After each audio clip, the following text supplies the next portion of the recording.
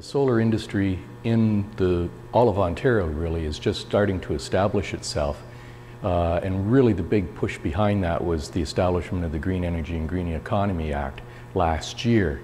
That act led to the creation of incentives for investing in solar energy production as well as other renewable energy forms, and that's really pushed people to start to invest in solar facilities and solar farms. So Windsor and Essex County,